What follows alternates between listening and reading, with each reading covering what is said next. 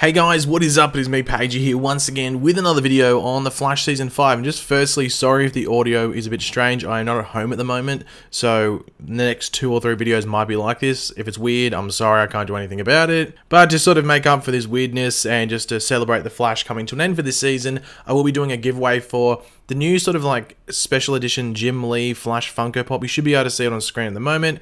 It's like a comic book panel sort of thing. It's pretty cool. It's one of probably the coolest Flash Pop that's been released. So I'm giving that away in this video to, being the chance to win that.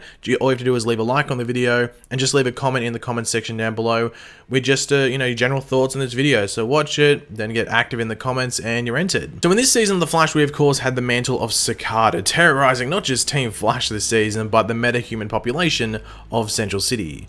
With that starting with Orlin Dwyer, obviously it was meant to be David Hirsch, but timeline changes, I guess, but yeah. So Orlin Dwyer, and then moving on to his niece from the future, that being Grace Gibbons, who we of course have sort of hung around with this season, or during this season at points. But most of the time during those points in the season, we've, seen her on screen. She was comatose.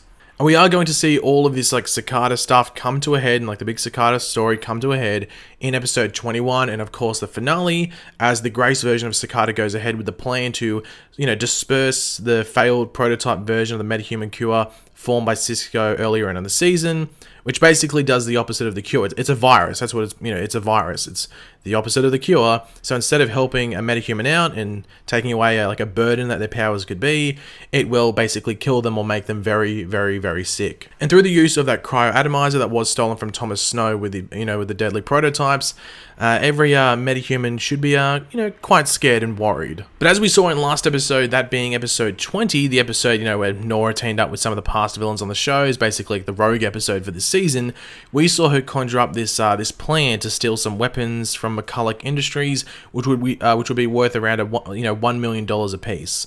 Well, that is what she told the villains at least. Now, what Nora was really doing was following a plan or a mission set out by the Reverse Flash himself, Eobard Thawne, which was to do everything we saw in that episode, to get a special device or weapon of sorts that has the capability to destroy Cicada's dagger, basically completely break it down and just turn it to ash and just crumbles. So basically, yeah, dagger crumbles, I guess you could say. So we are obviously going to see that come to play in episode 21 in the next week, roughly. However, as I have said, I still think the Grace Cicada is pretty overpowered, even without that dagger, so it might help Team Flash out a little bit, but nothing major. She still owned them completely without the dagger. But when it comes down to it and you think about it, I don't think the dagger being destroyed is going to help out Team Flash as much as it is actually going to help out our good old boy in the future who is currently stuck in a cell in 2049, that being Eobard Thawne. Now obviously guys, throughout this video, there's some, some theories I guess here, so be sure to be active and let me know what your thoughts on them are, because, I like to get the feedback in regards to them.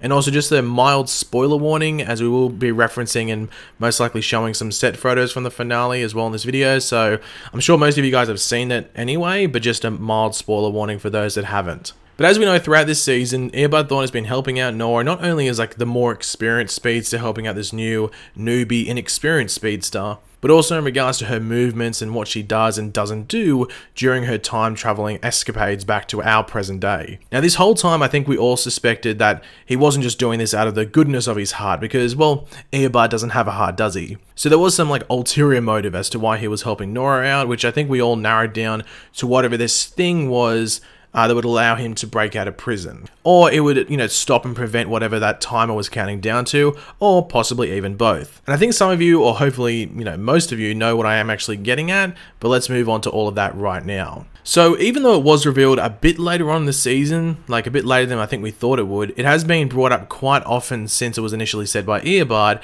and that is that the end goal, or, chuck in a relevant meme, the end game of Eobard's plan is for that dagger of cicadas to be destroyed.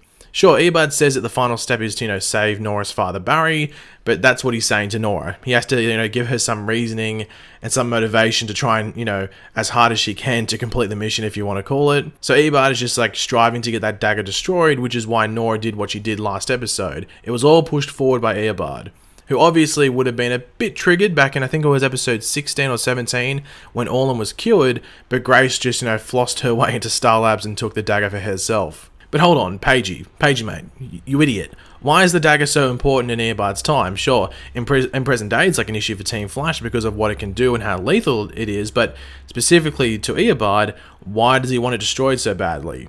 Well, let's go over two possible options that I would love to see possibly go down on the show this season in the last, well, 2 episodes, but I guess specifically the finale.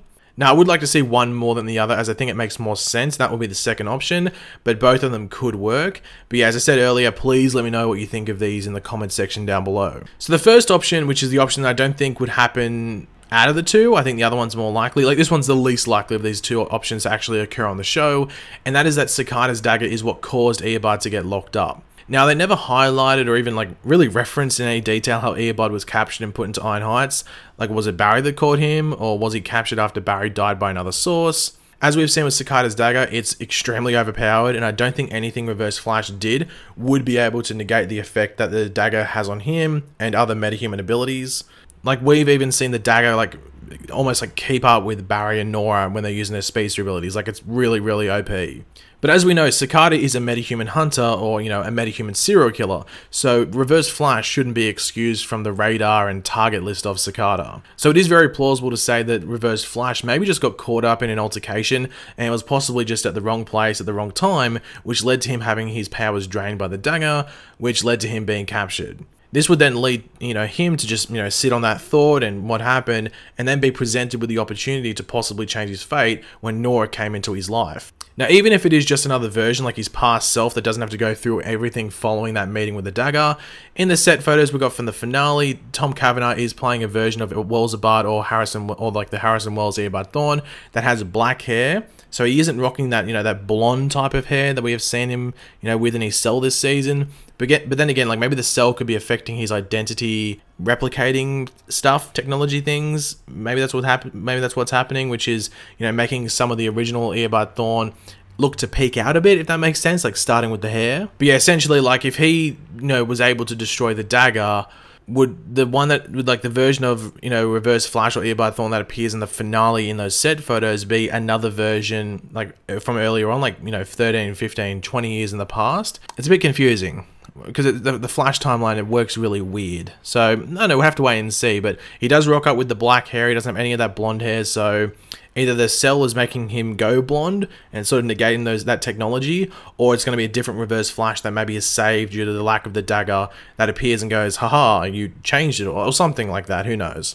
But now let's move on to the second option, which I think would be the best way for the show to almost basically, you know, connect everything together and make those who aren't the biggest fans of Cicada and her story, which I can understand why you would think that and be in that frame of mind, like, don't worry. But yeah, I think it would swing some people's opinions of the Cicada story and its relevance this season and the time that the show spent on it. And that is if Cicada's dagger, in the future, basically the properties of it are used to power the dampening cells, or even the dagger itself could be, but I'd maybe just say some properties of it.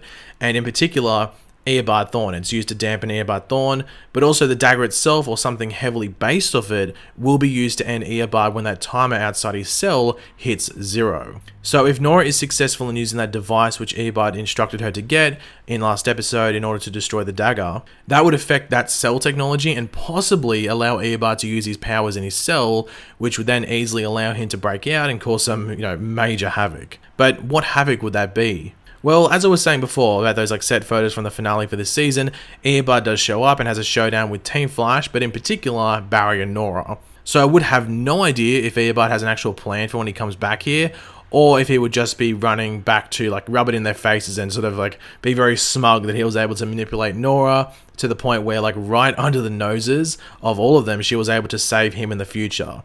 Even after Barry sort of mocked Eobard's situation when he met him back, what, episode 18? I think it was, yeah, episode 18. And also, Barry would be proven right, and everyone else proven wrong, as he was so against going forward with anything involving Nora due to knowing deep down that he was just using her, like, Reverse Flash was just using Nora and manipulating her to get what he wanted. Like, Eobard is selfish, it was always going to end up that way. In regards to that device that Nora has, I'd be surprised. I have a feeling that maybe the dagger will be destroyed in episode 21, so this week's episode, and episode 22 will be dealing with maybe some ramifications. Maybe the virus does get out there, who knows. But I think that, because the finale, they've sort of baited people with the synopsis for it.